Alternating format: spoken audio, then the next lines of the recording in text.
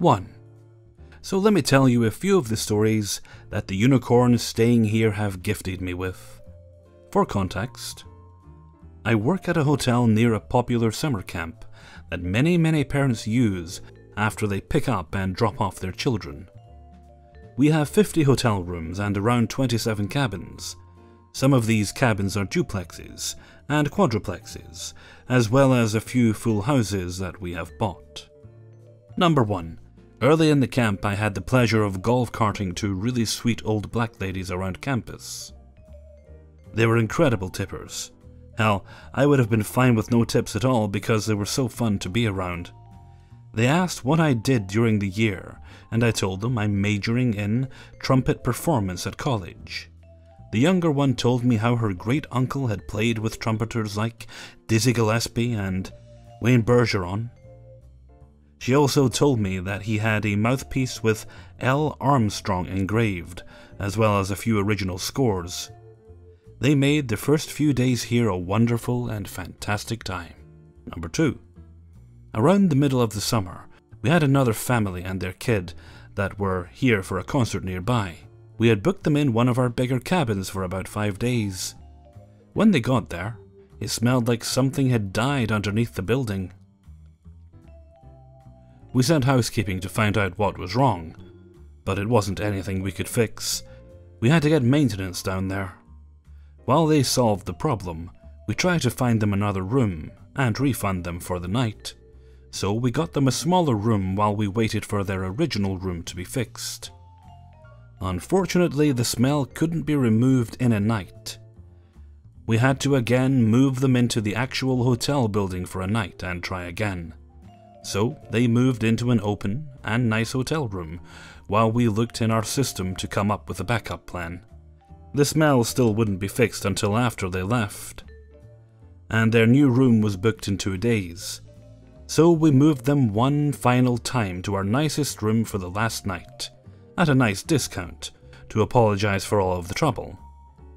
They never complained during this. They were the sweetest family and were loving life. They never once got mad at me or my co-workers. We had lots of really fun conversation. I made double sure to tell them how nice it was to meet them and help them around campus. Number 3. Another unicorn. She was an elderly lady who got flustered very easily, and none of the other staff seemed able to help. I was able to help her through her many concerns somehow, talking for 5 minutes straight about questions she has and problems she had with the camp.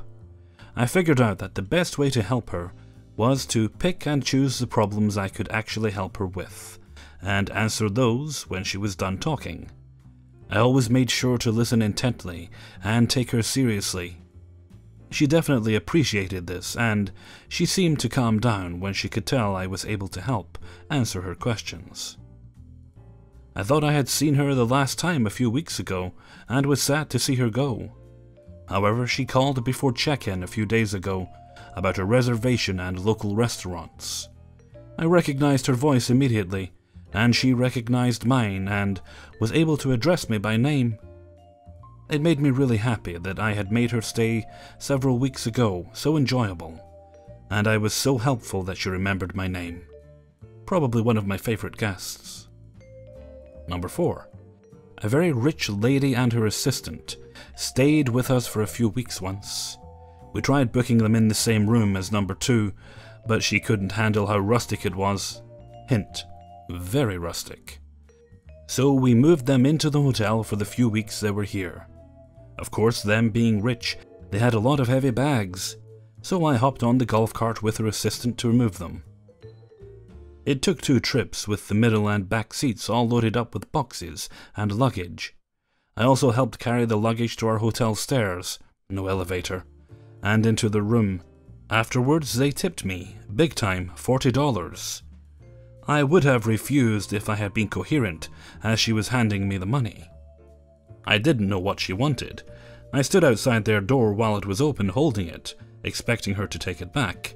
Then they said goodbye and closed the door. I was shocked. I thought about giving it back, but remembered I'm a greedy bastard that is getting paid shit, and needed some gas money. The rest of their stay was really enjoyable too. They tipped me much less every once in a while once they realized they couldn't afford as much as they were. I helped cart them around to the camp and around the camp. They were so much fun to be around and share stories with. Number 5. My boss. Super cool lady that made working here an absolute blast. She was always on our side and gave us the benefit of the doubt. Always had answers to problems.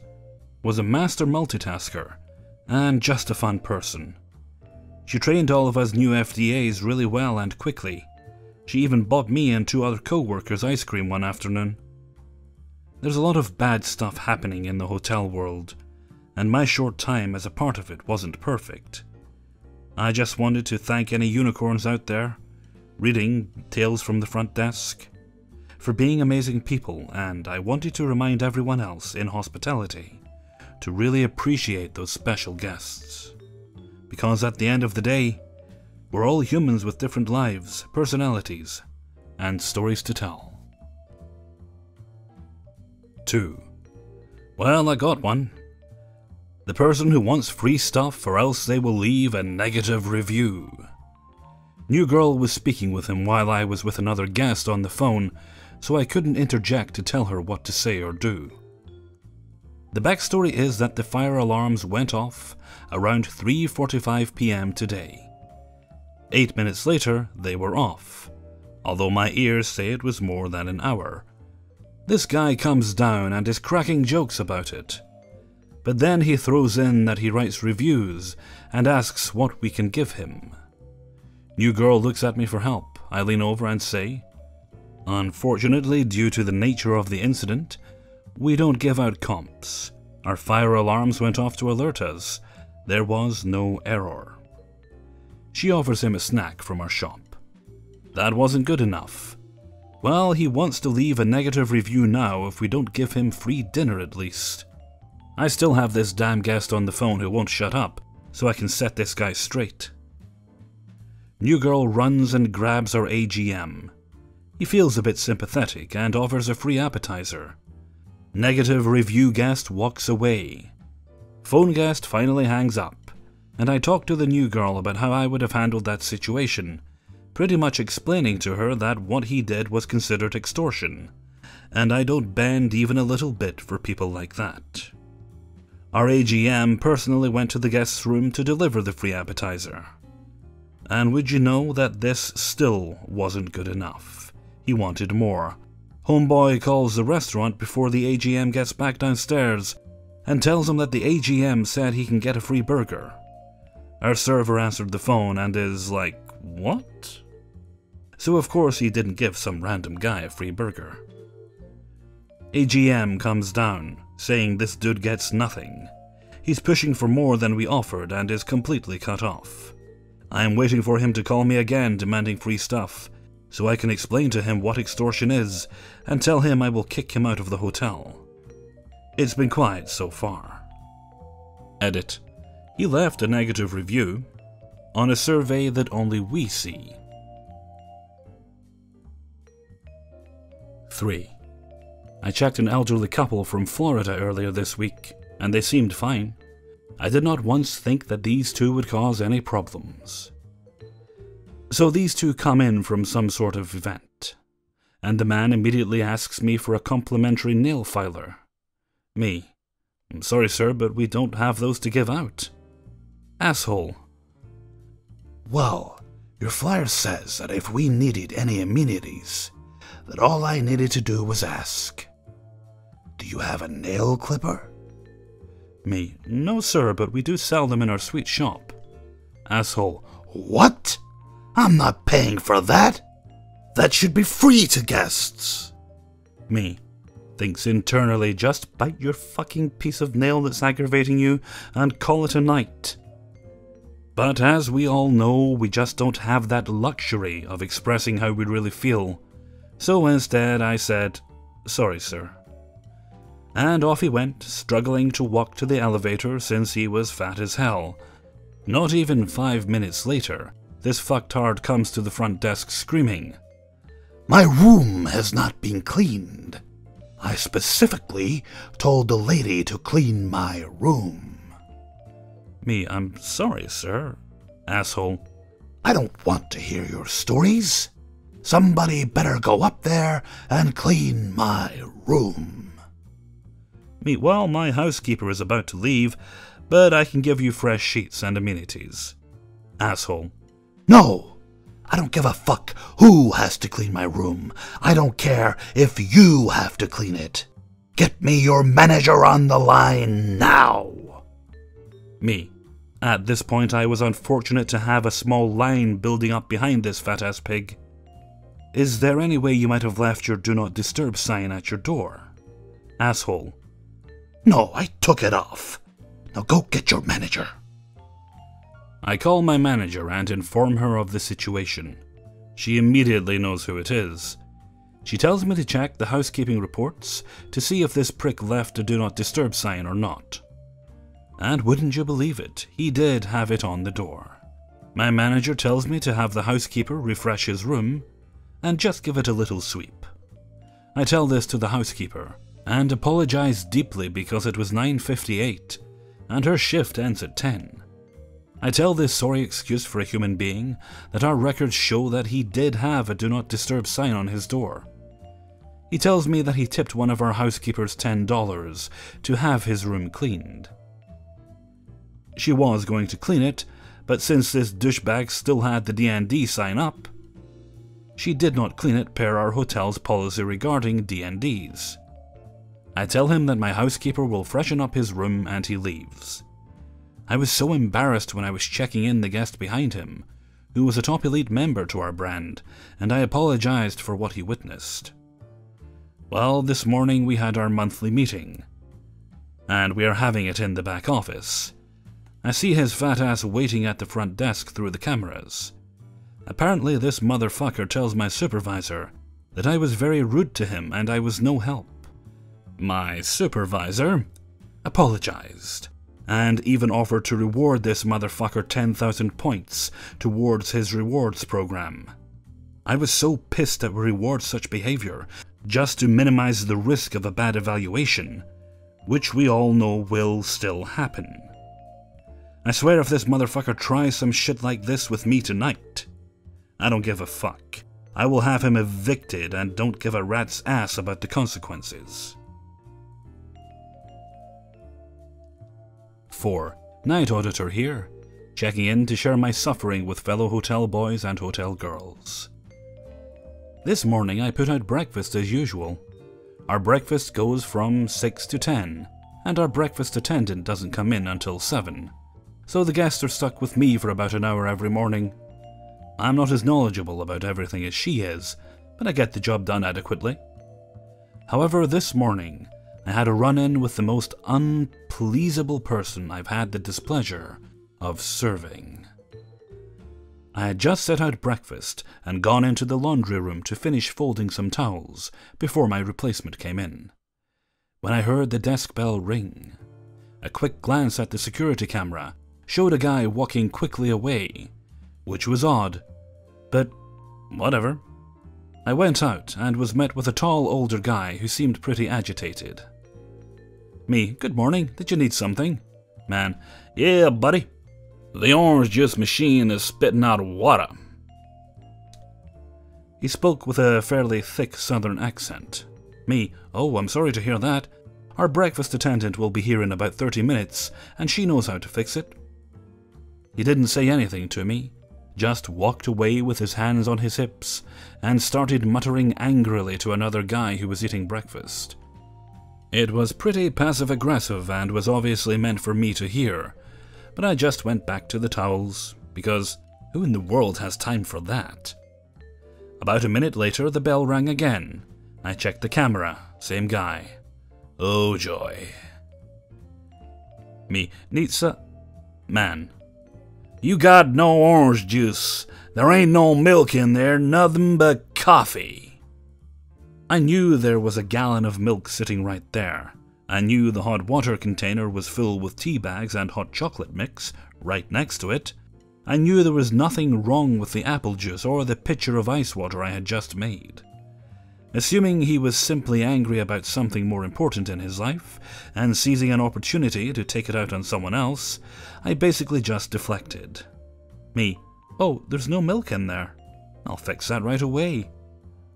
He went back to his seat and resumed grumbling loudly, while I grabbed another gallon of milk from the kitchen.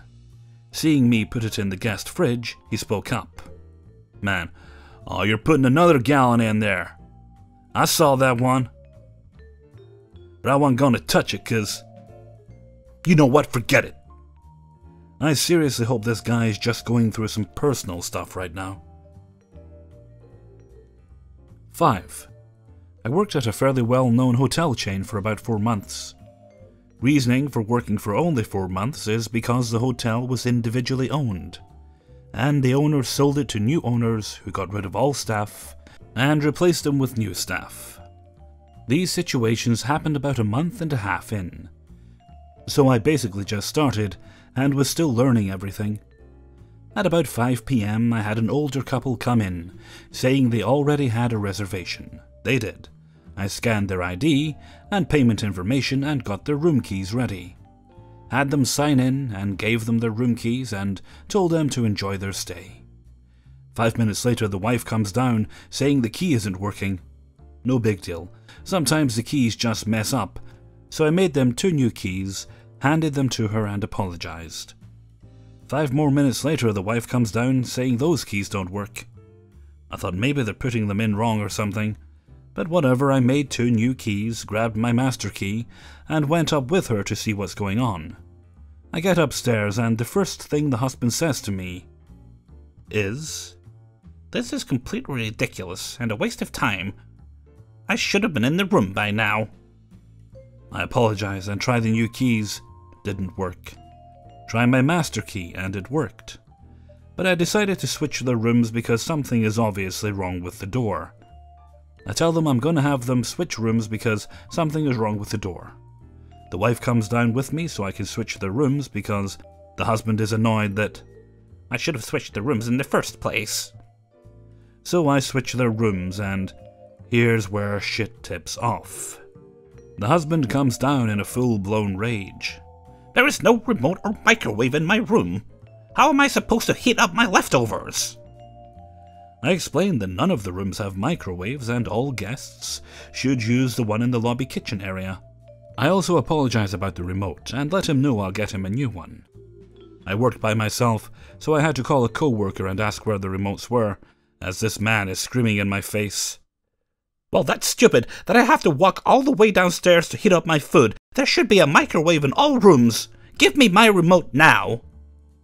As he's yelling, I get swarmed by other guests needing to check in, so I'm checking them in as he berated me in front of other guests. "How can you be so stupid that you don't know where the remote is, that you have to call someone to tell you?" I apologize and say that I just started and am still learning. "Well, this isn't the job for you then. You ever think of that? Maybe you can't work in this environment." I am ignoring him completely as he's yelling these things to me, just so I can focus on checking in these other guests. "Why are you going to ignore me?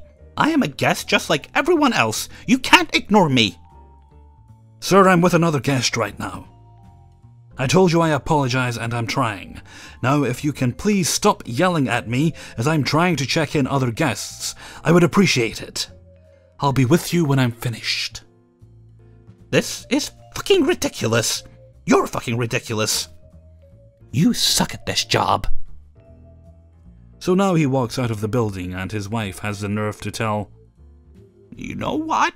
I've had enough. I was trying to keep him calm, but that's not gonna happen anymore. I'm calling corporate and getting you fired immediately." After she said that, I finally got a hold of my co-worker, who told me where the remotes were and how to get them to work. And as I'm talking to her, the husband barges in the building, up to the desk and yells, "I'm speaking to your manager tomorrow, and you will be fired. And by the way, thank you so much for ruining our dinner." My co-worker got on the phone with him and tried to calm him down. I don't know what she said, but he yelled at her too. Anyway, I handed him the remote and he says, "Oh wow, was that so hard? It took you that long to finally give me the damn remote." I didn't respond at all. I continued to work and ignored him because I knew if I responded, I would have absolutely flipped my shit. The next day I go into work and my coworker is there. She said the husband came down bright and early in the morning to talk to my manager. He told my manager that I was the rudest human being he's ever come across, and that I never helped and never wanted to help any of his needs. My coworker then told me that as people were checking out, they defended me by saying that everything the man told my manager was a lie. They said that the man was so enraged that they feared for my safety, so they were standing outside of their rooms listening in case things got out of hand, and they could step in. They said I handled it very professionally and calmly for being yelled at for an hour and a half straight. That night, on my shift, the man came up to me and apologized, saying that he's not a bad guy, he just has a really bad temper. Hey everybody, Hellfreezer here, and thank you very much for listening to Confessions of a Hotel Worker number 4. It's been a little while since I did these. Thought it was about time I tried to get another one together. And as often happens, I was very fortunate, and I've actually got enough stories to do a couple of videos, so I'll have options next week. That's good. We might have neckbeard stories. I've got enough to do that. I could do another hotel video, and I could do more retail, so just let me know what you'd like in the comments, and whatever gets the most support, that's what I'll do next Sunday. I'm easy either way. I kind of like all these videos. Okay, with that I think I'm going to head off for now, so until next time, thank you very much for listening, and take very good care of yourselves.